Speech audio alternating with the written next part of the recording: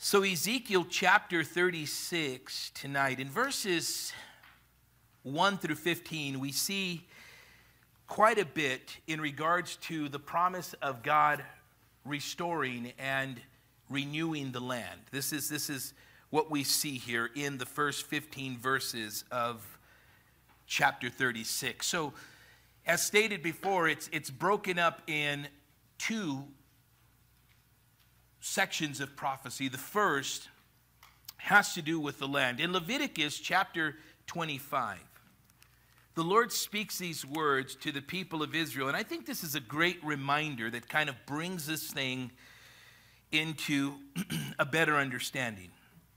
Notice what he says in verse 23 of Leviticus 25. He says, "The land shall not be sold permanently, for the land is mine. You are strangers and sojourners with me."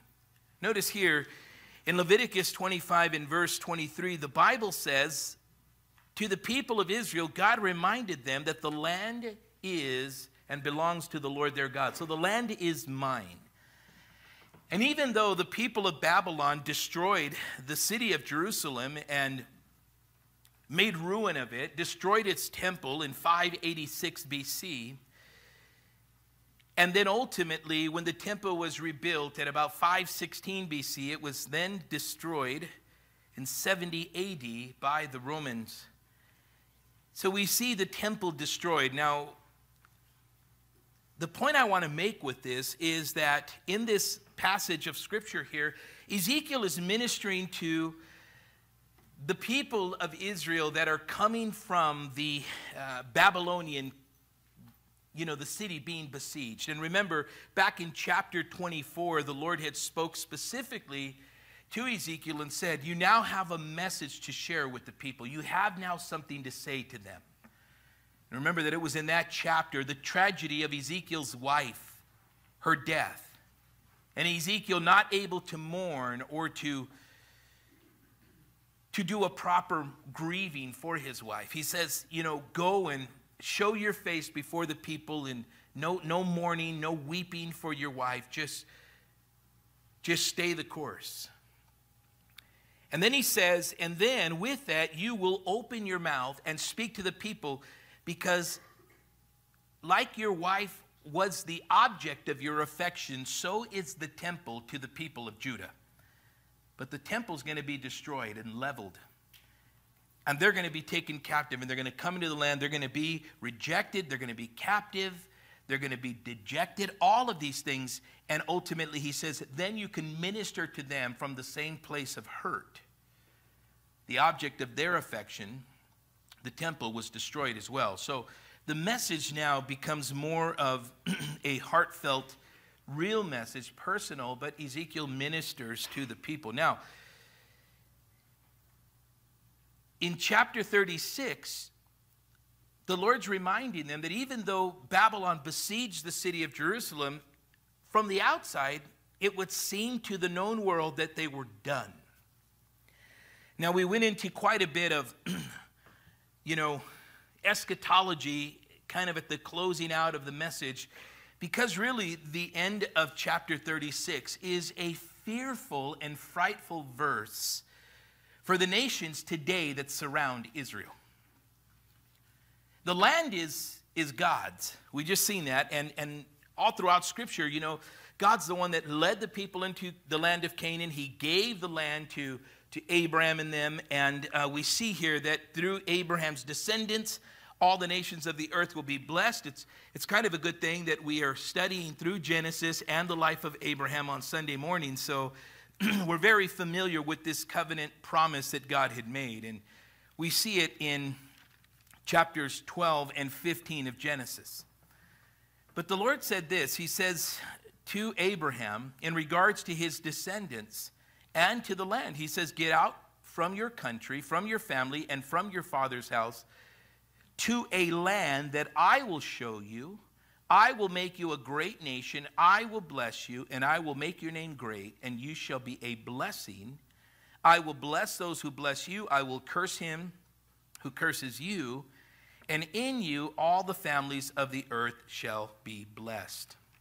And then the Lord reiterates the same to Abraham, and he makes known to Abraham that he will establish this covenant with him. Now remember, the covenant that God had made in chapter 15 was to reaffirm what he had already told Abraham. But here's what I think is interesting.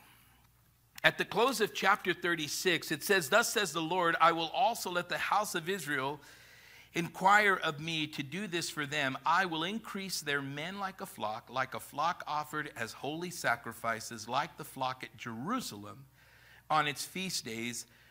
So shall the ruined cities be filled with flocks of men, and they shall know that I am the Lord." So at the close of the chapter, we see this promise being made that though the land lay desolate and the temple destroyed, God says, this land will be inhabited again, not just by any people, but by God's people, that God will regather, that he will bring his people back into the land. That's one of the promises that we see in what is known as the captivity. They would be captive for 70 years, the 70-year captivity. And remember, this is one of the messages, if you will, that we see in the book of Daniel. Remember Daniel's famous, note, if you will, of his understanding of what was taking place. Daniel was a man who ministered in the days of King Nebuchadnezzar. And Daniel was a man who was very acquainted with prophecy, and he shared a word in regards to it. And you could see it in Daniel chapter 9 and 10. And one of the things that Daniel said in regards to the message that he was given to speak to the people and share the word of God was the very fact that Daniel knew that the end time, if you will, of their captivity was coming to a close. So in chapter 9, he prays for the people. But then we also see that Daniel realized that the time of their judgment was coming to an end. And he's seeing here how the time of their weeks would be ended. Daniel talks about reading from the word, most likely understanding and receiving the interpretation of Jeremiah. Where Jeremiah in chapter 29 and also, and 25, chapters 25 and 29 of Jeremiah speaks of a time frame, a 70-year period. So the beginning of that is here. It's now. They're in the early stages of this. Their captivity began in 605 BC. And their captivity would end at about 535, 536 BC. That's 70 years captivity. And then 15 years later, they would rebuild the temple that was destroyed in 586 BC. They would rebuild that in 516 BC. And then ultimately the temple would be destroyed. The emphasis that I'm making is really important because when you get to a promise made in the New Testament, you'll see that all of this plays a significant role in the history of Israel and all that God would do among the people of Israel and ultimately for them as he restores it. So, now back to the first section of this. So, in verse 2, it seems that the enemies of God said that the ancient heights have become our possession, meaning the people of Edom assumed that because God had besieged the city with Babylon, the people of Edom thought, well, now the land is ours. We just read, God in his word says the land is his. And then the Lord reminds them that he's going to prosper the land once again, that it will flourish. And why? Because God had ultimately told Abraham in chapter 12 and chapter 15, and even in chapter 15, he begins to give him kind of like the dimensions of the land. Now, last week I kind of gave you these dimensions and these pictures without really, any type of view for yourself. And our IT team in the back was ready to put these up because they were prepared, not because I told them I was going to be teaching on that, but they kind of already knew where I was going. This is what I love about a church that is well taught and well versed in the Bible. I want to help you guys a little bit kind of understand why this should be important to you. Now, we talked about an event that would be happening this last Monday. Has to do with what is called the Abrahamic Accords. And you might not have an understanding of what the Abrahamic Accords are, but basically what it is, it's a peace agreement, a treaty of peace, really of diplomatic relations in the Middle East. And if you remember that Israel is the only democracy in the Middle East. And this accord, if you will, this peace agreement, really is for the purpose of the normalization between the United Arab Emirates and the state of Israel. The Saudis, remember I talked about two groups of Muslims, the Shiite and the Sunni, and this is important for you to understand. Why? Because, you know, the larger part will play a role in the end time. So this Abrahamic Accord that really has the United States involvement, it really has the support of the United States, especially because of our ties with Saudi Arabia and all of this. There's only a few nations that gathered together that signed. Four countries: Bahrain, Israel, Morocco, Sudan, and the United Arab Emirates. And so you might say, well, what does that have to do with kind of what we're looking at here today? Well, just last week, the push was at the UN, the people of Saudi Arabia, the crown prince, was pushing for this peace in the Middle East. Now, the fact that, you know, there is a push for this, remember that this has to do with, really the policy has to do with aid from the United States. Anybody that's in the military will understand that this more is a military move than anything. It's for the purpose of us as a country providing support militarily. It has to do with really strengthening the military might. So the United States has always been a support of one country in the Middle East and supports tremendously a good portion of their military in that regard, whether it be through, you know, training and weaponry and everything that has to do with that. So with that, we know that Israel is the number one country in the Middle East that we support in that area. So this Abrahamic Accord is trying to strengthen ties with the United States and really the push for the Palestinian and the Israelis to come together in an agreement. Now, the strong hand behind this agreement would be the people of Saudi Arabia, or Saudi Arabia itself. And so remember that they are long-standing. It is a very rich, Islamic country, and we know that there is much wealth there in the Middle East due to oil and so on and so forth. See, many people think that this has to do with the riches and the wealth and the oil. It has to do more than anything with land. This is what this is all about. And anybody that understands Bible prophecy, and even those that understand the military and have gone to the Middle East due to the wars that we've been in over there, it was more than just what the media is telling us that it is. If we know the word, we know that it's to some degree spiritual and also biblical. Now, something I think that we can look at and consider here is the actual boundaries that was given to Abraham by God and what Israel actually possesses today. So if we can put this picture up on the screen here, this is a map, if you will, of the boundaries of the land, and then ultimately you'll see there that whole area, that green little line there. This is what was promised. So notice Israel where the red dot is. And if you notice there how small Israel is, you have Egypt coming up to the side of it there, Sinai, right? You have Lebanon above it, Jordan right next to it, Syria right above it there. And ultimately, it's bordered by Jordan, Egypt, Lebanon, and Syria, right? You see that little sliver of Israel there? But the land that God had given Abraham is actually all of that there.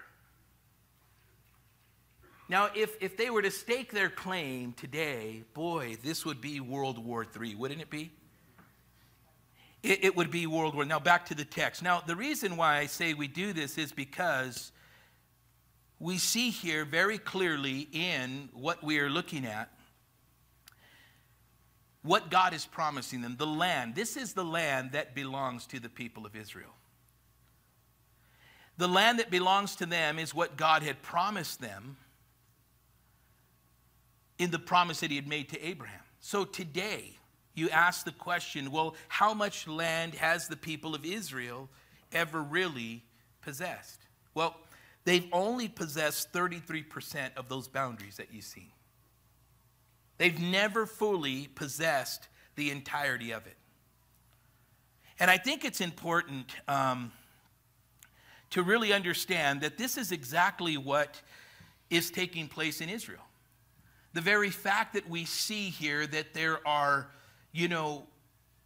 this whole thing of why is there so much emphasis in the Middle East? Well, kind of looking at the text in Genesis 12 and Genesis 15, you'll see there that God had promised Israel a great portion of land. And what do we have now? We have now Egypt having to give up some land. We see Turkey, and we see also Lebanon and Jordan.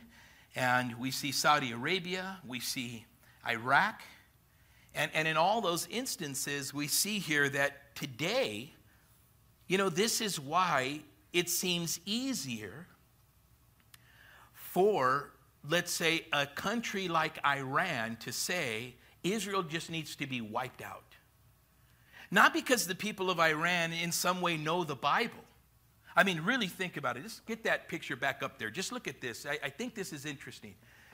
It's not because, in any sense that, Iran would say, hey, well, you know what? We got all this land here. No, look how much larger Israel would be in the Middle East if they possessed all the land that God had promised them. Now, I tell you today, if that was the case, if present-day Israel was this size here, trust me, there would be no nations around them trying to do anything. But we do know this, that the majority of the nations around them, the Arabs and Muslims, have a disdain for Israel, and ultimately, this would mean a wider democracy in the Middle East. And even more so, you would see that it's interesting. Look how massive these other countries are, even in biblical times, but even today, and how small Israel is. And its defense system. All those nations around them, with all that they have, do not have the defense system that Israel has. There's no other country, except recently under the Trump administration, the United States purchased an Iron Dome, just like Israel has had functioning for a number of years. And it's interesting because the Iron Dome is its defense mechanism when rockets come flying in from some of these other hostile nations around them. And even within the western bank of Israel. And we've seen many videos of these rockets flying in. And you know what? Out of 200 rockets that'll fly in, maybe 1 or 2 will hit the ground. All the rest are blown away in the sky by the Iron Dome. It literally finds them, targets them, and blows them up in the sky. Now, when we look at this and we say, man, that is pretty powerful. Yes, it is, because they're the only country in the Middle East that has this. And it shows something. Well, I think that it shows this. It shows God's favor upon them. How is it that this small, according to Iran, insignificant country, Israel in the Middle East, has such great weaponry and defense? How is it? Well, it's very simple. God made a promise that he's going to keep. Now, looking back at the text here tonight, when they said things like in verse 2, the ancient heights have become our possession, God's the only one that possesses the land. When it says ancient heights, it's talking about the ancient city of Jerusalem. It's talking about the everlasting city, Zion, Jerusalem. But Leviticus 25:23 says it belongs to the Lord. The land is his. So today when we see these atrocities and these things made against the people of Israel, and now with this Abrahamic Accord, this strengthening of this defense militarily, but also its support, now you can kind of get an idea and a picture as to why our country, the United States of America, is really viewed in negative light in the Middle East. Because according to the Arabs and those that have a hate for Israel, we're supporting the wrong team. But I believe that God has used this country. We're not supporting Israel because of our wisdom. We're supporting this country by God's doing. God's the one that has prepared this country for this time that it is. And, you know, people have to question, even after we talk about Bible prophecy, the number one question that's always asked is this very thing. Where is the United States in Bible prophecy? Well, it's nowhere in Bible prophecy. And the reason being is because of a couple of things. And I would say, first and foremost, because we're not end-time players in Bible prophecy. The focus is the Middle East. But if you really think about it, I believe also that we will no longer be a world power like we once were. And I think today, really more because of the decline of our, morality, we're choosing immorality. We are doing things that are leading us further and further away from the things of the Lord. And I want you to understand that God uses a nation for a purpose. And the United States, I believe, was raised up by God to be used for a purpose in Israel's history for such a time as this, the times that we're living in now. The Bible says in Proverbs chapter 21 and verse 1, it says, "The king's heart is in the hand of the Lord, and like the rivers of the water, he turns it wherever he wishes." The heart of the king is in the hand of the Lord, and like the rivers of the water, he turns it wherever he wishes. So think of our country that way. The heart of this country, the heart of this people, our military, our leadership, our ability to be a world power is in the hands of the Lord. And he directs it wherever he wishes. We like to think that we are in charge. We like to think that we are the ones, right? But ultimately, Scripture tells us that we are where we are by God's doing. And we have been used for what we are doing now by God's design. I mean, that's just my belief. I see that all throughout Scripture, just like God used Babylon and God used Assyria. God uses other countries. God used, a King Cyrus, right? And the Medo-Persian Empire to deal with the Babylonian Empire. And he used the Grecian Empire. And he used the Roman Empire to deal with the Grecian Empire. And all of these things, God used the nations and the kings. And so, like he's done throughout his history, he uses us. And so, the world in and of itself, guys, will come to an end. Peter talks about a day in which the earth will be destroyed. And this ultimately is the end. It's the consummation of all things, which will eventually lead us into a new heaven and a new earth. It's the same thing that God is doing in our lives, right? We talked about this not too long ago in one of our other studies about how because there is a new heaven and a new earth, God makes us as new creations. It's just a preview of what God will ultimately do with us and ultimately what he'll do with his creation. But notice something here. So God refuses, we'll see here in the second section here, to leave his people in the same condition.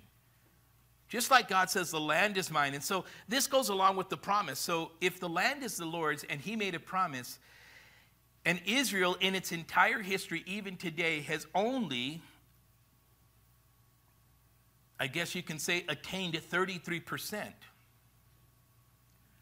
what about the other 67%? When will that ever take place? Well, will it ever take place? The answer is yes, it will. At least this is what I see here in Ezekiel chapter 36. So now we move on a little bit here. He goes on to say here, let's move down to verse 8. We already studied this, last week, but I just want to use this getting into the rest of the chapter. He says, "But you mountains of Israel, you shall shoot forth your branches and yield your fruit to my people Israel, for they are about to come. For indeed I am for you, and I will turn to you, and you shall be tilled and sown. I will multiply men upon you and all the house of Israel, all of it. And the cities shall be inhabited, and the ruins," listen to this, "rebuilt." The ruins rebuilt. Now, we know for sure the land is the Lord's, and we know that God made a promise. You've seen the boundaries. You got the vision in your mind. And the boundary lines that you've seen there, if you want to follow it up, where's that in the Bible? It's found in Genesis chapter 15. Follow the boundary lines that God spoke to Abraham concerning that, and you'll see there. That's a clear picture of it. The second thing we want to look at here is, now the Lord moves from the land to the people, and he says, "Moreover," verse 16, "the word of the Lord came to me, saying, Son of man, when the house of Israel dwelt in their own land, they defiled it by their own ways and deeds. To me, their way was like the uncleanness of a woman in her customary impurity." In other words, he's saying that their works were vile, and they were unclean, and they were really ultimately what God said he hates in Proverbs chapter 6. The people of Israel were idolatrous. They were worshiping false gods. They were disregarding the word of the Lord. There was much bloodshed of innocent in the land. And basically the people of Israel were living like the nations around them that did not know God. But remember what the Lord says. They thought they were a righteous people by their deeds. Remember, the same reference is made to the people of Judah in Isaiah's day. Isaiah 64 and verse 6 says, he says, "But we are all like an unclean thing, and all our righteousness like filthy rags. We all fade as a leaf, and our iniquities like the wind have taken us away." In Isaiah 64, we see here a clear picture of what Ezekiel is speaking about in verse 17. He's saying here the uncleanness of a woman in her customary impurity is the same thing that Isaiah is saying is the righteous acts or deeds of a people who claim to be doing good when they are not. "So therefore I poured out my fury on them for the blood that they had shed on the land, and for their idols which they had defiled it with." Now, notice here, God is dealing with the people, and he's reminding them that ultimately his aim is not just to change their behavior, but also to change their heart. Their behavior was vile. He says here, they literally made a mockery of God, and they defiled the land. Now, in chapter 11 of Ezekiel, notice what it says here in regards to God's desire for his people. It's not just a change of behavior, but God says, really, it's a change of heart that I desire. Here is the aim of God. Verse 19 of chapter 11, it says, "Then I will give them one heart, and I will put a new spirit within them, and take the stony heart out of their flesh, and give them a heart of flesh, that they may walk in my statutes and keep my judgments and do them, and they shall be my people, and I will be their God." Now notice something that he says here. Don't miss this. He says that they may. In other words, God does this in verse 19, giving them a new heart, if you will. Verse 20 says that they may walk in my statutes. God's purpose and aim for his people is that they walk in his statutes, that they walk according to the word of God, that they walk according to his ways, his purpose, his plan. All of this is done to draw God's people to him. And ultimately, this is what this is leading to. It's not the end of Israel. Some truly believe, like the people of Edom, when they said, hey, the ancient heights have become our possession. Well, now that Judah's judged and pretty much the city's destroyed and the temple's destroyed, let's go and let's take the land. Others have mistakenly assumed, because God dealt with Israel in such a way that they mistakenly assumed that God was done with Israel, that it's over. But it's not. Notice what the Lord continues to go on and say. It sounds like what God is doing is saying here, all of this was for a purpose. This was to draw you to me. But it's all by God's doing. So their sin, we see here, displaced them in judgment. God says, your sin has done this. The blood that you shed, the idols, verse 19. So I scattered them among the nations, and they were dispersed throughout the countries. I judged them according to their ways and their deeds. When they came to the nations, wherever they went, they profaned my holy name. When they said of them, these are the people of the Lord. Wow. And yet they have gone out of his land. Now others would look at this and they would say, well, there it is there. God has driven them out. But God said there was a purpose, there was an aim behind this. But I had concern for my holy name, which the house of Israel had profaned among the nations wherever they went. So what we see here, the Lord says, this was done for a purpose. The promise in verse 22 is a very amazing promise. It's Israel's future cleansing. Look at, therefore, to the house of Israel, thus says the Lord God, I do not do this for your sake, O house of Israel, but for my holy name's sake, which you have profaned among the nations wherever you went. The Lord their God. You know, we always say this reference, especially when it comes to us as Christians, this phrase or this reference in regards to Spurgeon saying that God loves his children so much that he doesn't allow them to sin successfully. This is what God is doing here. He refuses to leave the people of Israel the same. Yes, they've been removed out of their land. Their temple has been destroyed. But what do we see here? God is saying, I'm going to multiply the land once again. It's going to be very fruitful. It's going to be in abundance. It will be re-inhabited once again. He says, by the multitudes, verse 10 of chapter 36 says, the ruins will be rebuilt. Listen, nobody wants to know that. And we talked quite extensively about the third temple, right? Because the Bible talks about the abomination of desolation in the Bible. And this whole thing of the abomination of desolation is something that you have to really take to heart, because it has to do with really the work that God is going to do among the people of Israel. Now, a couple of passages just to consider. Daniel chapter 9 and verse 27. Jesus spoke of the coming of the abomination of desolation in the Olivet Discourse in Matthew chapter 24. And the reason why I'm referencing this here is because Jesus is referencing a future event that is referred to by Daniel. And Jesus says these words, so when you see the abomination of desolation spoken of by the prophet Daniel, standing in the holy place, then those in Judea must flee to the mountains. Notice, it says here, standing in the holy place. Well, there's only one holy place. It's known as the Holy of Holies. And the Holy of Holies is in the temple. Okay, so now we know the first temple that Solomon built, destroyed in 586 BC by the Babylonians, rebuilt after the captivity, after the people of Israel came back into the land. God brought them back into the land. But remember too, some would say, well, there's the regathering. God already brought them back into the land. But read your Bible. A small group came under the leadership of Zerubbabel. That's where we get that whole passage of Zechariah 4:6. It's not by might nor by power, but by my spirit, thus saith the Lord. And the encouragement to Zerubbabel was to get back to rebuilding the temple.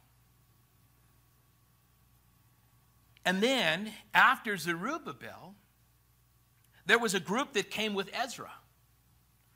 And they began to finish the building of the temple. And there was another group that came out of Babylonian captivity with Ezra. This was already some time later. And then there was a third group, a wave that came. And they came with none other than Nehemiah.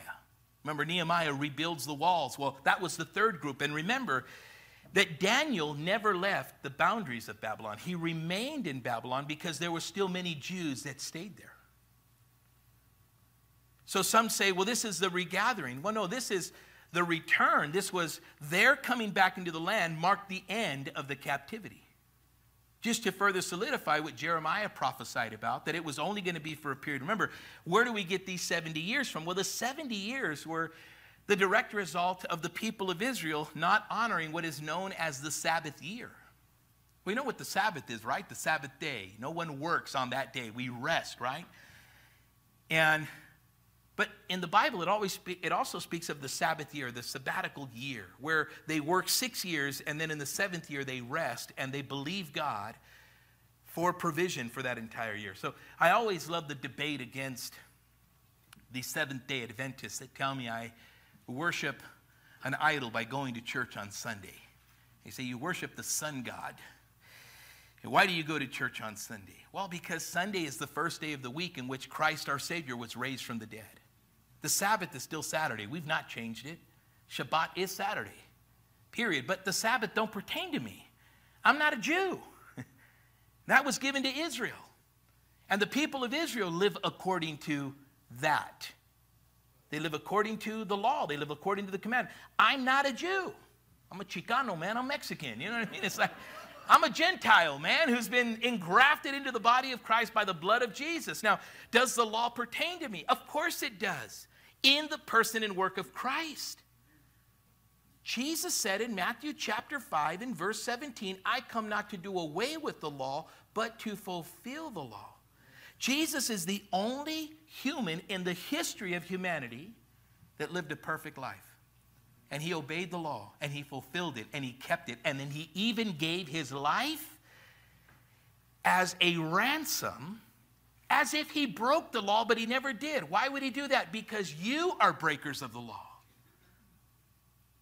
And so because none of us could ever keep the law, Jesus died, he kept it. So now when we come to faith in Christ and, those religious people, they try to put that stain, well, you're not keeping the commandments. I don't have to, Jesus did. And now Christ in me, according to Colossians 1, is the hope of glory.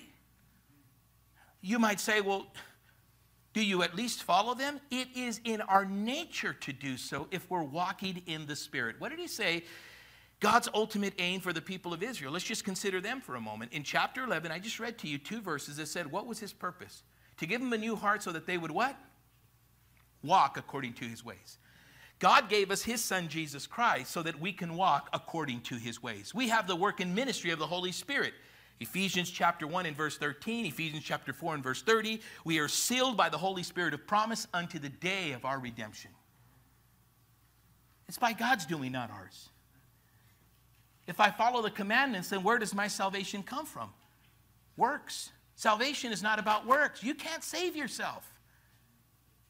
We are saved by grace through faith in Christ Jesus, and that alone. The Bible says not anything in and of ourselves, lest anyone can boast and say, well, I'm born again because I go to Living Way and I went to church on Sunday night. No, listen.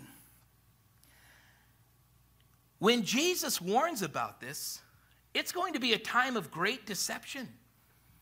Now, we're going to get into some things here that, a lot of people will get up and they'll say things like, well, what is the view? What is the eschatology of Living Way? Well, we're Calvary Chapel.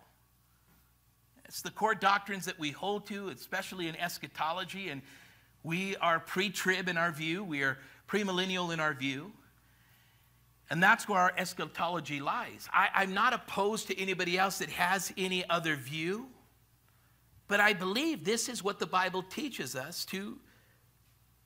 We have room there to walk comfortably in the very fact that this is how God will lead his people. And I think of looking to the Old Testament. A lot of guys say, well, church history, the church fathers.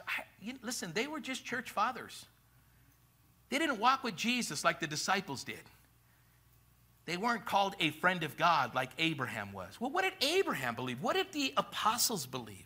Well, I'll tell you what, when the apostles wrote the New Testament, they wrote as if Jesus' return was imminent. And Jesus reminded them of being with him. Jesus warned the people in this Olivet discourse in chapter 24 of Matthew's gospel. And here, once again, we're looking at what is known as the abomination. It's really something that causes disgust and hatred. That's what the word actually means. And desolation is a state of complete emptiness and destruction. So what is the abomination of desolation? Well, this can only be committed by a figure known as the Antichrist. A person who has a following and garners a following with the hopes of people following him, with the hopes of thinking this is the Messiah. This is the one that's going to lead us. Now, I'll tell you guys this. There are many that hold the view that,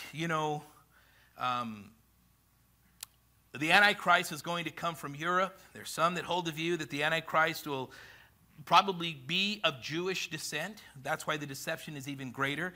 The Bible doesn't make this an essential at all whatsoever, because the Bible doesn't tell us who the Antichrist is going to be, nor does it cause us to look for the Antichrist. It just says that this one who will come will be the one who will commit this act of this abomination of desolation. Now, as it pertains to the church, well, where's the church? Well, the church age, I believe, according to Scripture, will not be in this time of what is known as the tribulation period, or will experience the abomination of desolation. Now, in all this here, God says that he's going to, restore the land. He's going to restore his people. And there's this big misconception, too, about God's people, and who they are. Some will say, well, the church is spiritual Israel. I'm here to tell you that that's not biblically sound. We're not spiritual Israel. We don't become Jews because we become born again. God's not done with Israel. And you might say, well, we've accepted Jesus as Messiah, and they don't even receive him as Messiah. And that is true. You go to Israel today, we've been there many times, and they rejected Jesus as Messiah. We talked about this last week. You see them there, and they're praying. They got their prayer shawls. They have their phylacteries tied around their forehead, around their arms, and they're rocking motion back and forth. They're at their Western Wall, and they're praying. And it's funny how Christians today want to go back to that. Like, if they start praying with a prayer shawl in the church, and there they are. Like, what are you doing that for? Somehow we've been deceived in thinking that the more Jewish we become, the more spiritual we become. The Jews were lost. They're lost today. They reject Jesus as Messiah. And some say, you got to be good to Jewish people, because those are God's people. But listen, they still got to come to faith in Christ. And if they reject him, they're going to be Jews even in hell. It's not nationality that saves you. It's Jesus that does. So what about Israel? Well, here's going back to the promise that God had made to Abraham. His descendants. Who were Abraham's descendants? The Hebrew people. That's what came forth. And he says, and all the nations of the earth will be blessed. Well, Abraham and Sarah had Isaac. And Isaac and his wife had Jacob and Esau. Jacob had the 12 tribes of Israel. Out of the tribe of Judah comes the Messiah. Well, there's the promise fulfilled. Through your descendants, Abraham, through your seed, through your lineage, through your family, all the nations of the earth will be blessed. All the nations of the earth have been blessed by the person and work of Jesus Christ at Calvary. So if God kept that promise, what about the land? What about what God's going to do with that? Well, ultimately, Israel will one day inherit the entirety of the land. So I want us just for a moment to consider just a couple of things. In Daniel chapter 9 and verse 27, it says, he will make a firm covenant with many for 1 week, but in the middle of the week, he will put a stop to sacrifice and offering, and the abomination of desolation will be on a wing of the temple until the decree destruction is poured out on the desolator. Until there is the abomination of desolation, where that ultimately this will take place. Now, guys, listen. I was trying to explain to you guys just an interesting thing about, you know, the Temple Mount. There's a couple of pictures we have. One is a very wide view, and I want that picture to go up first. A very wide view. We're standing on the Temple Mount, and we're looking at the city of Jerusalem. That's not the picture. There's another one. There you go. That's a wide view. It's a wide shot of that whole area. So where we're standing right here is on the Mount of Olives. So if we were there right now and we were over there and you were looking at the Temple Mount, you're standing on the Mount of Olives. Now when you look at this picture here, you'll notice that there's a wall that goes around the city. You see that wall? All the way around it there? In between that wall and this area known as the Mount of Olives, this is a Jewish cemetery. In front of that wall right there, you'll see another cemetery. That's an Arab cemetery. The Muslims built that cemetery there. They put that cemetery there because they have control of the Temple Mount right now. And if you notice along that ridge of the wall, you see that little box right there by itself? That's the Eastern Gate. That gate is sealed. And there's an Arab cemetery in front of it. The Arabs believe that the Jews, according to their word, remember that a Jew cannot touch a dead body or else they will be unclean. So they believe by putting a cemetery there that's filled with dead bodies, that eastern gate, which the Bible says Jesus will come through at his second coming, they closed it up and they put dead bodies in tombs there. It's just interesting that they believe the second coming of Jesus Christ more than the evangelical church does. To go as far as to cover this gate up. When you go on the inside, we've been in the inside, and you look on the, because we've gone up in the Temple Mount. When you look at it from the inside, it's all closed up. It's even a place where they pray, Muslims pray. On this side, if you notice from the Temple Mount here on this side of the wall, that's the southern steps. If you remember in John chapter 7, that little area there is where Jesus was watching the people as the last day of the feast was taking place. And really the ceremony was the priests were going and they were getting water from the spring and taking it up to the Temple Mount where the temple was in Jesus' day. Remember, that was before the temple was destroyed in 70 AD, the second temple. And Jesus said, if anyone thirsts, let him come. Remember that in John chapter 7? And it says, and this he spoke concerning the Holy Spirit. He was leading them into an invitation of salvation, so to speak. And this is what he was doing. He was preaching the gospel. Well, that's where Jesus did it. And right in front of it, you'll see there, right above it, another little black dome. You see that little black dome there right on top? That is also a mosque. It's called the Al-Aqsa Mosque. And that is still a mosque that is used and in operation today, just like the Dome of the Rock is. Now remember, the Dome of the Rock dates back years. It was there. If any of you ever watched the movie about the Crusaders with Orlando Bloom called The Kingdom of Heaven. Anybody ever seen that movie? It's not historically accurate. You know, some people just, like it just because of the story and the theme of it. But that's exactly, the Dome of the Rock was there during that time of the Crusaders. And remember, the land of Israel has been wiped out, flattened like by Babylon. Remember, we read last week when the Assyrians took the northern kingdom captive, what did they do? They brought all these different Gentile kings into the land, and they brought their false gods. So the northern kingdom was a place of idolatry, and that's where the people of Samaria were birthed. The Samaritan people were birthed out of that. And the southern kingdom, Judah, Jerusalem, this is it. So if we were to go back in biblical times, do you see that eastern gate there? When you look at the temple that's built, it's believed that when you were outside of the city walls and looked through the eastern gate, if it was open, you could actually look up the steps in it to where the temple was. And if the temple doors were open, you could see the curtain where the Holy of Holies was. That eastern gate. So you can see now why Christ is going to come through that gate. Now, don't worry. Those graves right there are not going to stop Jesus from coming through that gate. Okay? He's known to bust graves open, okay? I mean, read Matthew's gospel when it says the graves, it says the graves of the people were open. So you don't worry about that, and don't worry about the block and the brick and all that's there. But now the question is, where would the temple go? Some say, well, look at over here. Look at all this space over here, right? You look at that, you say that's where it would be. No, it can't be there. Because it always was built where the eastern gate was. Now go to the second picture. It's a little bit more closer. There's the eastern gate. See it? Now, if you notice something, pay attention. I know it's kind of grainy, but, you know, it's just kind of, I was looking at all these different types of pictures, and online, I'm like, it just goes figure. Online, you're not going to get a good shot. Like, the devil doesn't want you to know these things. But anyways, but if you notice something here, let's see if this little pointer thing works here. Okay, you see that there? That little cap. It's kind of like these little ones here. You see those there? This one here is called the Dome of the Spirits. Here's the eastern gate, right here.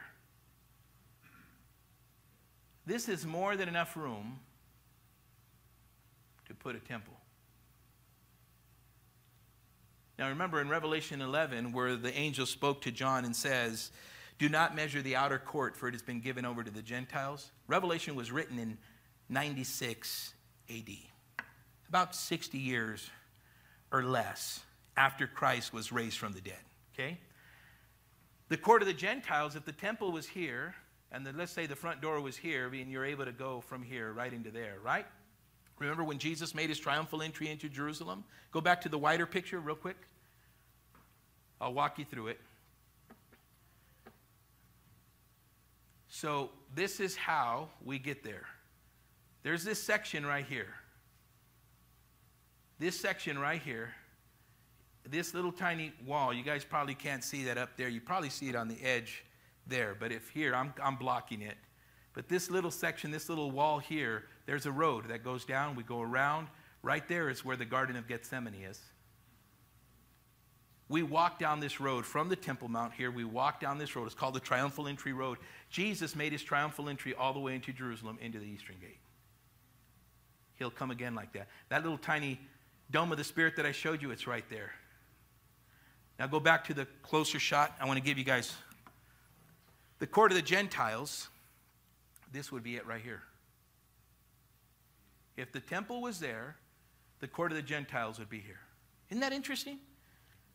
Now, why is that interesting? Because the prophecy says, or Revelation 11 says, do not measure the outer court, for it has been given over to the Gentile. Now, remember the 6-day war.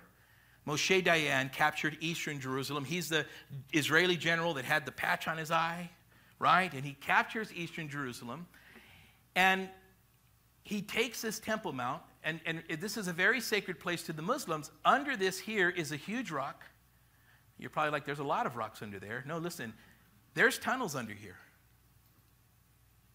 There's a synagogue under here, just finished being built. On the other side, this section back here of this wall is where the western wall is. We go underground and we see the massive stones that are from the time that the first temple was built. What's interesting here is that the Muslims believe this rock under this Dome of the Rock here is where Muhammad ascended into heaven. There's no historical evidence or proof that Muhammad ever left the boundaries of Saudi Arabia. He never left the boundaries of Saudi Arabia. So there's no way that he could have made his way there to ascend to heaven from there. But the Muslims hold on to it because they know this is where the temple once was for the Jews. When you go to Israel today, if you ask a Arab driver and say, take me to the Temple Mount, they'll tell you there's no Temple Mount. And they won't take you until you say, take me to the Dome of the Rock. Because that's a Muslim pronouncement of this place. I've had people come and they say, man, I try to go over there again to see it. I'm like, you're better off just walking, bro. Go through the Jaffa Gate, go through the Christian quarter, make your way around the Armenian quarter, and there you'll see. This last trip that we were there, I took my wife on her own personal tour and said, look, this is why we come, to look at this place. Look at all these people here. But you try to get a taxi, you say, hey, take me to the Temple Mount. There's no Temple Mount. They totally disregard that there was even, why? Because they don't like the fact that one day a temple will be there. Now, this Abrahamic Accord, maybe this could be a temple put there because some individual will make peace between the people of Israel and the Arabs. And part of that peace agreement will be, let the Jews build their temple because you Arabs already have your mosque. There will be a third temple. And look, here's what I think is interesting. You see where the Dome of the Spirit is? It's believed there that that would most likely be where the Holy of Holies was. Now, I find it very interesting. Why? Because if you go in the city here, within the boundaries of the city, you got this other little, you see this little box right there, right above that? That's Antonia's fortress. You guys ever heard of that? That's where they took Jesus down. And this is where Jesus was led out. Now, keep in mind, Leviticus, the Bible says this in chapter 1, I believe it's verse 11, where it says, to take the sacrifice and offer it up on the north side of the altar. Calvary, Golgotha, is out here. This is the altar. This would be considered the north side of the altar. Just like the sacrifice in Leviticus, Jesus was crucified on the north side of the altar. So I don't believe the traditional Catholic site of the Church of the Holy Sepulchre. The only thing amazing about that building is there's a ladder that nobody knows who put it there, and it's still there to this day. It's the only thing I go and look at. Well, the ladder's not moved. I don't go and kiss that slat that's on the floor thinking that this is where people are rubbing their iPhones on there and doing all this weird stuff. And it's just a real creepy place, man. But outside of there is a place that we believe is Golgotha. There is a mountain that has a skull type of looking carving into it. And right above that, on top of that little mountain there, is an Arab cemetery. Why do they do that? Because they know Christians will get a hold of it and make it a site. And then right below Golgotha, if you look up Golgotha, if you Google it, Calvary, you'll see this hill that looks like a skull. At the base of it is an Arab bus stop. But right outside of it is this fenced-in area that has a tomb. And people always ask me, Pastor, do you believe this is the place where the tomb is? Well, then I tell them, well, hey, look over that wall. You see right there? That's the direction where Antonia's fortress is. Golgotha was outside of, they led Jesus from Antonia's fortress outside the city walls. He was crucified outside the city walls on the northern side of Israel, just like the sacrifice would be in Leviticus. And I says, and think about it, all accounts of Jesus being laid in the tomb say that there was a garden there. Now, there's beautiful plants and everything there where this tomb is today, and some would say, well, how do we know if it's the tomb that Jesus was in? Well, it says that there was a garden in that area. Now, here's what's interesting. There was found, where that tomb is, a wine press that dates back to biblical times. But not just any wine press. It's actually a wine press that is only made inside gardens. Pretty amazing, isn't it? So here you have now a wine press that archaeologists can prove was made only for a garden, the ones that would be found in gardens. So we knew this section, there was a garden here, and now there's this tomb. And then what do you have? That mountain right on the side of it that looks like a skull called Golgotha, Calvary, on the north side, outside the city walls. That's why I believe it's the place where Jesus most likely was crucified and raised from the dead. So here's the thing now. We look at this and we say, this is why this is so significant and important. Yes, indeed. One day there will be a third temple there. Now, going back to our text here, here's something that the Lord is saying. You know, you look at that and you say the temple's not there no more. No, it's not. Not because of the Babylonians, because of the Romans. Remember, it was destroyed in 70 A.D. So God will restore and regather his people. Look at what he says in verse 23. And I will sanctify my great name, which has been profaned among the nations, which you have profaned in their midst. And the nations will know that I am the Lord, says the Lord God, when I am hallowed in you before their eyes. Verse 24, here's where he will regather. For I will take you from among the nations, gather you out of all countries, and bring you into your own land. Then I will sprinkle clean water on you, and you shall be clean, and I will cleanse you from all your filthiness and from all your idols. Now, verse 25, I want to talk a little bit about kind of bringing in Daniel's prophecy, this whole thing of the 70 weeks of Daniel. So there will be a future ruler who will make a treaty with the people of Israel. It's kind of like what we're seeing today. This is why this whole thing with, that's taking place with the Abrahamic Accords is pretty interesting, because they're like, you can't make this up. It's like if they have the Bible in front of them and they're reading it. But they don't. They don't have nothing. They probably disagree with everything I'm saying. Or you can't make this stuff up. This is why I just smile. When people say, oh, where's your God now? I'm like, oh, he's here. Everything's going according to plan. The terms of the treaty will be for a week, which will be a period of 7 years. Now, this whole thing of understanding why, if it says a week, where do we get 7 years from? It's easy. Found in Genesis chapter 29, the story of Jacob and Laban. Remember that story? When Jacob went to work to get his wife Rachel, he was like, man, I'm going to get her. And he's okay. So her dad says, hey, well, work with me, and I'll give you my daughter. Well, we know the story. You can go back and read it on your own, Genesis chapter 29. So then he goes, and after the time is done, he works 7 years. He's like, oh, man, I finally get the woman of my dreams. And he wakes up in the morning, and he has her sister laying next to him. So he's upset, right? He feels duped. But isn't that what Jacob's life was like? He was the same way. And so then Jacob goes to Laban, and Laban says, hey, in our custom, you wanted my younger daughter, but the older daughter, she has to be married in order for the younger daughter to be. This is why I gave her to you. And then this conversation goes this way. He says to Jacob, he says, fulfill your week, and I will give you Rachel. And the Bible says that Jacob worked another 7 years. The first time a week is referred to as a week of years rather than a week of days, because 7 days makes a week. Laban said, fulfill your week. And Jacob worked another 7 years for Rachel. We call that law of first mention in the Bible. So we take the 7-year tribulation period, and we say that this treaty will be for a week, a period of 7 years. And why do we use the term weeks? Because we believe, according to the book of Daniel in chapter 9, the 70 weeks of Daniel are all prophecy that's fulfilled. The starting of it will be when a decree goes forth and a command takes place.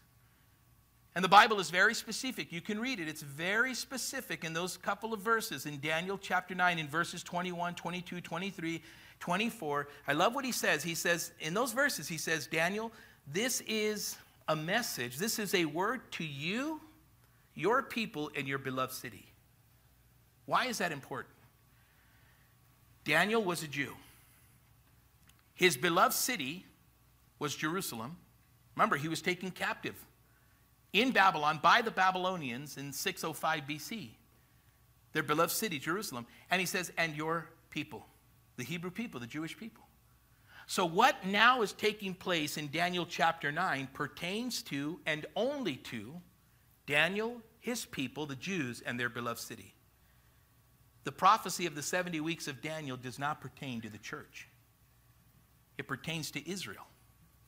You might say, well, I thought we are spiritual Israel. Let me just read to you what the Bible says in Romans chapter 11. Romans chapter 11 in verse 29. This is what the Bible says here. For the gifts and callings of God are irrevocable. Meaning that what God says to Israel will remain. Nobody takes Israel's place. There's not this lie that's called replacement theology. The church does not replace Israel.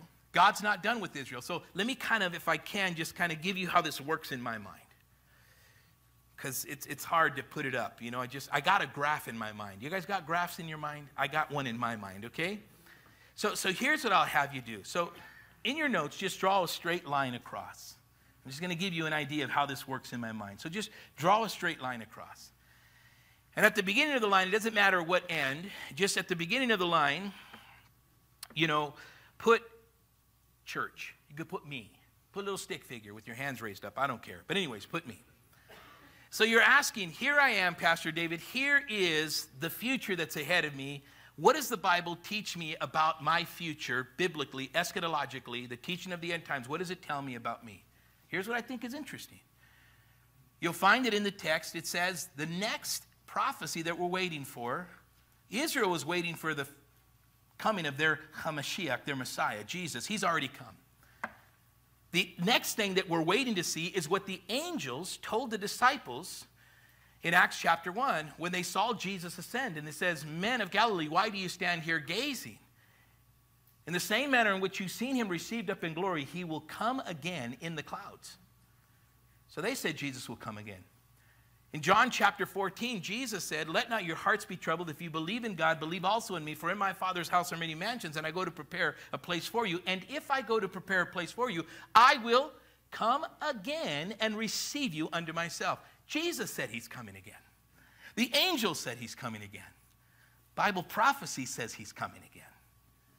So what's the next prophecy that we're waiting for? Remember, there are close to 364 prophecies about Jesus, and he fulfilled almost all of those just in his first coming.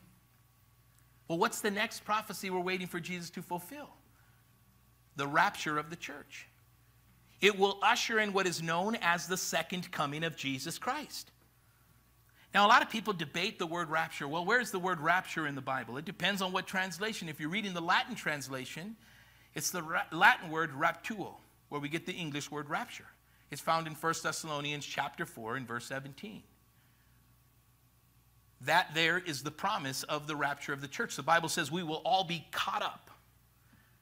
The Greek word for caught up is the Greek word harpazo, meaning a violent snatching up. It's called the rapture of the church. So now all views hold a view of a rapture. There will be a rapture, but when will the rapture happen? Here's where all the debate begins. It is going to happen before this 7-year tribulation. Is it going to happen in the middle of the tribulation, or will it happen at the end of the tribulation? Well, it's interesting because why are we even talking about the tribulation as it pertains to the rapture, which pertains to the church? And the church is not mentioned in the Old Testament. Newsflash, just so you guys know. There's allusions that we can claim are allusions and references, but it's not referred to in the Old Testament. The closest we get to it is in the book of Daniel. But the 70 weeks, and you break that down, we don't have time tonight to go into that, but I've taught this many times here in the church. Weeks of years, 69 sevens have already been completed. The first started with the 49 years, the 7 sevens, right, of Nehemiah's reign as governor of Judah. And it says, when the going forth of the command, when the decree goes forth to rebuild the walls, not the temple, not nothing, just the walls and the streets and the gates, then the 7 sevens will begin. And then from that point on, 62 sevens will follow after that. Now, for those of you good at math, you times that. 7 times 7 is 49, but then you take the 7 and the 62, which makes 69 weeks, you times that by 7, you have 483.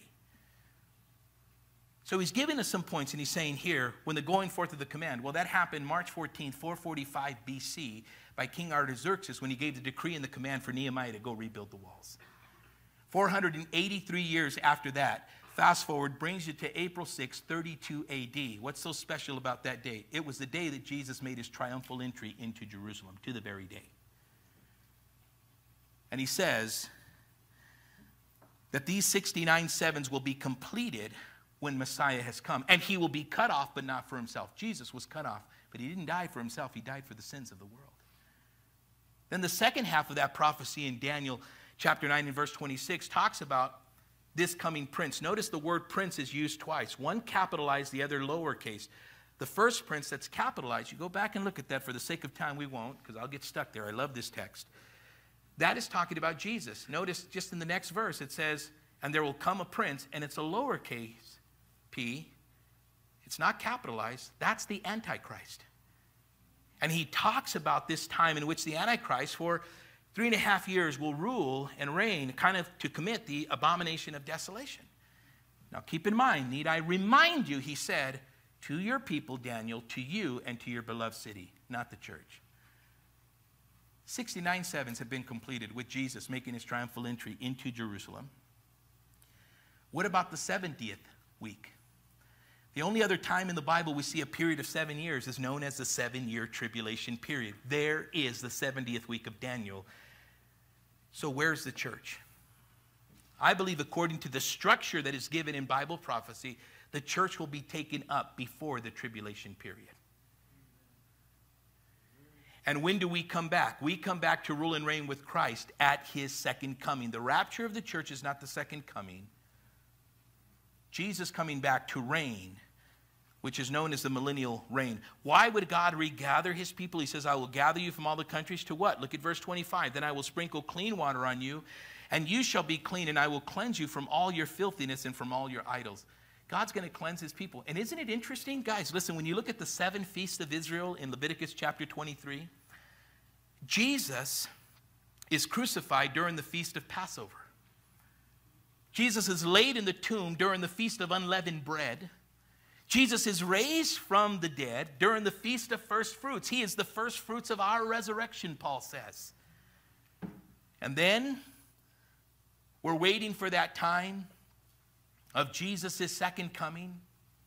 If you really think about it, the first 3 feasts were fulfilled in Jesus' first coming, and the last 4 will be fulfilled in his second coming. What's amazing about all of this here is we see one of the things concerning that would be a time, what is known as the feast or the Day of Atonement. It's a time in which the people will afflict their souls. Remember what God is saying. He says the people will be cleansed. So during this feast of first fruits, then we have what is known as the Feast of Weeks, right? They celebrate this. What happens during the Feast of Weeks? Well, that's where the day of Pentecost took place, during the Feast of Weeks, so the coming of the Holy Spirit. After the Feast of Weeks, the Feast of Trumpets. And the Bible says with a trump, with the shout of an archangel, the church will be taken up, right? Feast of Trumpets. I believe that will... I mean, just imagine now, we're in the time of the Feast of Trumpets. Imagine if this would have been it, man, and the church would have been raptured during the Feast of Trumpets. An amazing thing. The feast, or the time of the Day of Atonement, here we see as a time in which the people of Israel will afflict their souls. God will cleanse them, and God's doing a work through them. The rapture already takes place, even according to Israel's feast. And then the final feast is the Feast of Tabernacles. This is what we believe would be fulfilled in the millennial reign of Christ. Now you look at these things and you say, so let's get the lines now. So we got me, there I am, church age. The next thing that's supposed to happen is the rapture of the church. Then after the rapture of the church, listen, if you miss the rapture, you can make a lot of money. Because if you miss the rapture and you know you missed it, you can say, Jesus is coming in 7 years. And you will be correct. Today, no man knows the day nor the hour. But if you miss the rapture, you will know the day. And you will know the hour. You can say in 7 years he's coming. And trust me, many people have tried to set dates. But literally, after the rapture of the church, in 7 years, Jesus will come. The tribulation period begins. So you can write in your little line, the church, the rapture, the tribulation. After the tribulation, the second coming of Christ. And you can put a little space in between your little line there and just write the millennial reign of Christ, where Christ will come back and rule and reign on this earth for 1,000 years. If he came the first time, he's coming a second time. He rules and reigns. And then we also see in the text, especially in the book of Revelation, after, you can look at Revelation chapter 20, we see in chapter 19, Christ on a white horse coming in verse 11. He's seen heaven open, a white horse, and he who sat on him was called faithful and true. And in righteousness he judges and makes war. And his eyes were like a flame of fire. And on his head were many crowns. He had a name written on them, and no one knew except himself. And he was clothed with a robe dipped in blood. And his name is called the Word of God. I love that. John chapter 1 and in verse 1. In the beginning was the Word, and the Word was with God, and the Word was God. Verse 14, and the Word became flesh, and we beheld his glory as only begotten of the Father, full of grace and truth. Here is the Word. This is Jesus. This is the second coming of Jesus. This is after spiritual Babylon is destroyed, so to speak. The tribulation is ended, and here now we have what's ushering in the millennial kingdom. In chapter 20 of Revelation, it says, then I saw an angel coming down from heaven, having the key to the bottomless pit and a great chain in his hand. And he laid hold of the dragon, that serpent of old, who is the devil and Satan, and bound him for 1,000 years. This is the millennial kingdom. Now, we are premillennial. In other words, we believe that this is a literal 1,000 years. And that Jesus ushers in the second coming before the millennial kingdom happens. There are those that take a view and they say, well, we are post-millennial, meaning that we believe that Jesus' reign in the millennium is not literal years, but it's a spiritual reign, and that the church ushers in the millennial kingdom. Trust me, the church can barely stand on its own 2 feet now. Then we have what's called all-millennialism, and the all is not an A-L-L, it is the letter A, and it's a prefix, and it means no millennium.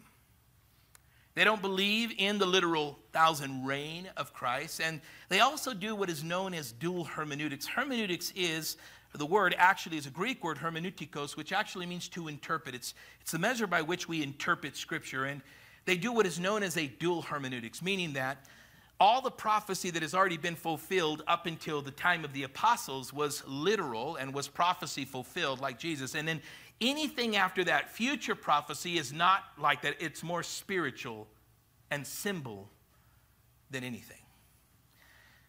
I think that then that leads us to take the entirety of the book of Revelation and look at it more as symbolism and spiritual rather than meaning what the text says. I don't think the Bible supports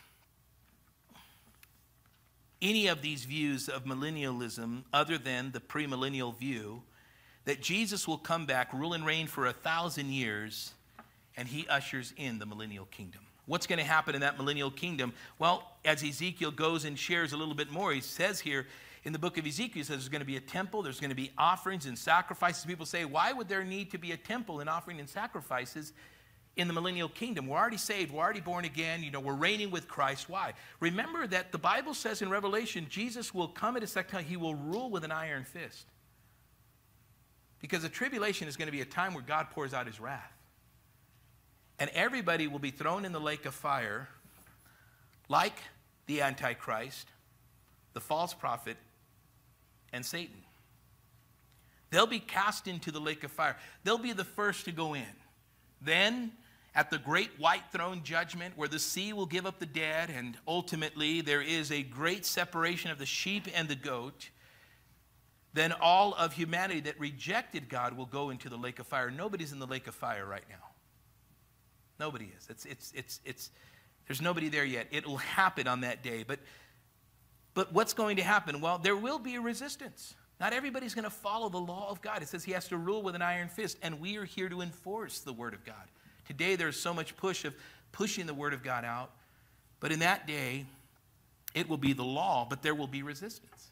Somebody asked me this question. I don't know if they're here tonight, but they asked me this question. They says they were watching a movie about the rapture of the church, and I'll tell you guys, don't watch those before you go to bed. You're going to have dreams that you missed it. Anyways, it's usually what the dreams consist of. I had a dream about the rapture, and then it's kind of like, well, were you taken up? No, I was left behind. It was so scary.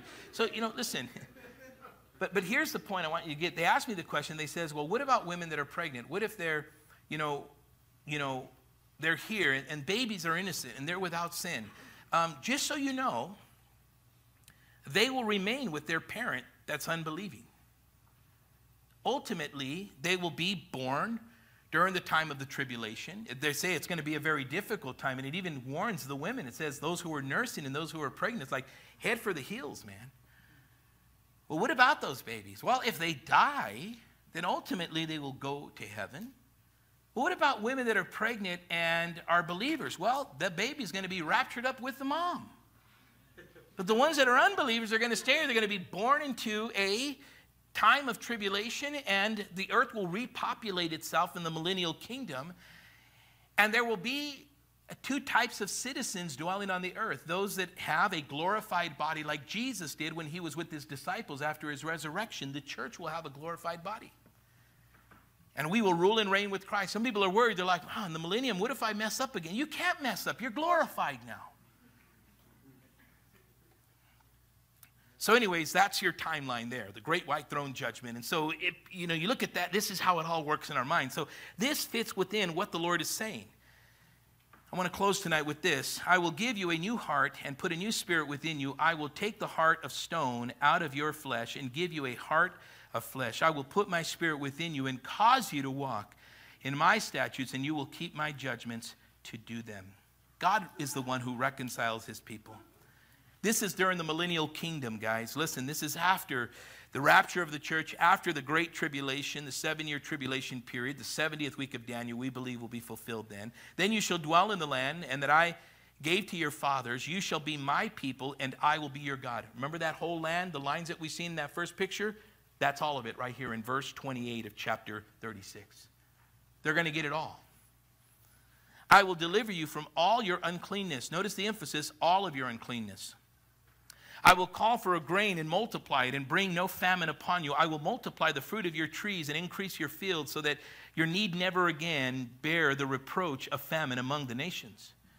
God commands his people to remember. Then you'll remember your evil ways and your deeds that were not good, and you will loathe yourselves in your own sight for your iniquities and your abominations. This is why there's a need for a temple in the millennial kingdom. It's a memorial.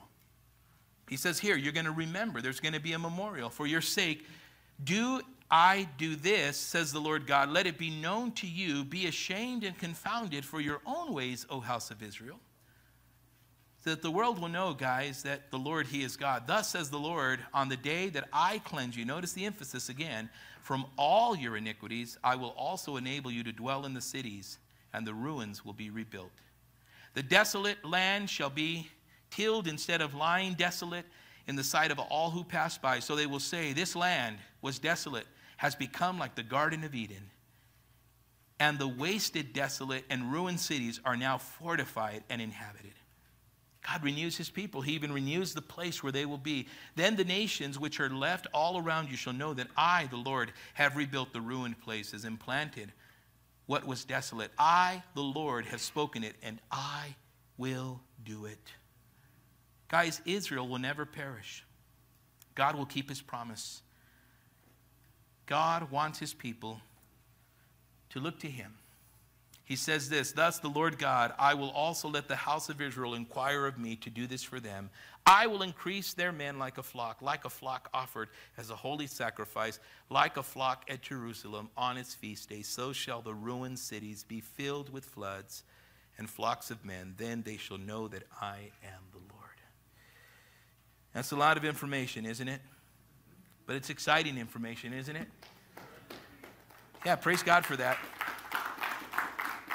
When you go, I wish I could take the whole church to Israel and just walk with you guys everywhere. And just because when you go and you come and you see, then you begin to realize, man, everything's going according to plan. Don't lose heart, church. Our redemption draweth nigh. We're almost out of here. Hold on.